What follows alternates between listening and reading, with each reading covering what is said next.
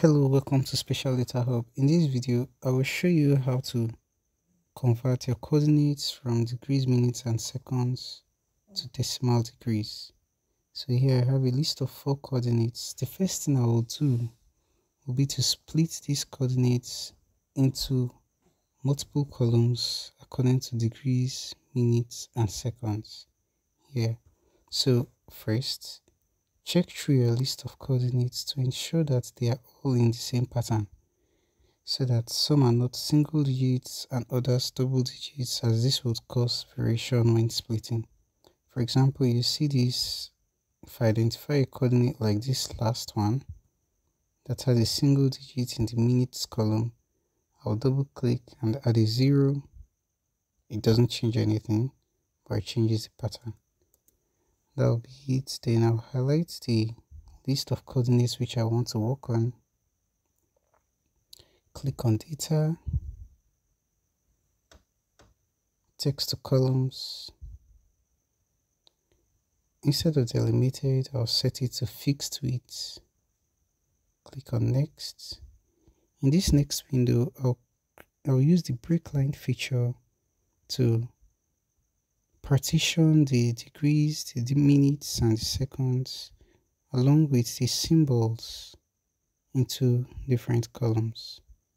So you can read the text above to understand how to use the break line feature.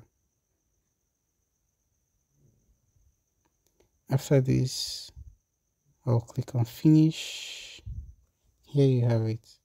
So now I have my degrees, I have my minutes, I have my seconds. The next thing we'll do is to write an Excel formula. Oh, sorry about that. I'm using the Excel for this practice.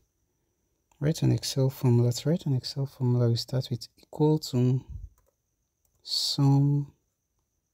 When it brings suggestions here, you double click, select the column for the degree, add it to the column for the minutes, divided by 60 minutes, of course.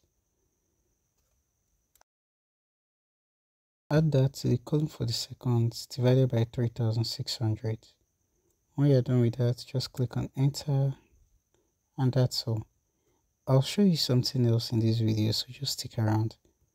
Drag this down up to the end, and you're good with this.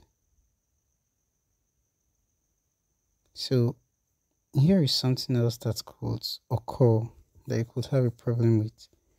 In this case, I have list of latitude and longitude on the same column, and I would like to split it into separate columns. Here is separated by comma, sometimes to be separated by space. I'll show you how to do both of them. Still under data, text columns, we'll let it to be delimited, and we'll set it to comma. If it's just a space, you can set it to tab, but here we'll just leave that comma and say finish.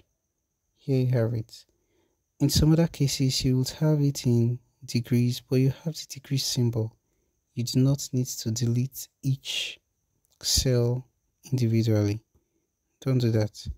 Simply check here, write the formula equal to left, double click, select the column of interest, comma, count the number of characters including the decimal place.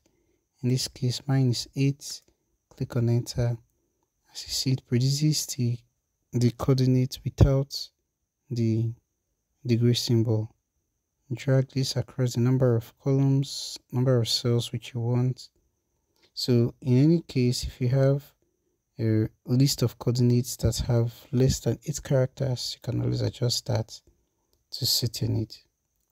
That'll be it for this video. Just let me know if you have any questions or troubles implementing this in the comment section, or you can reach out to me using the links in the about section of this channel.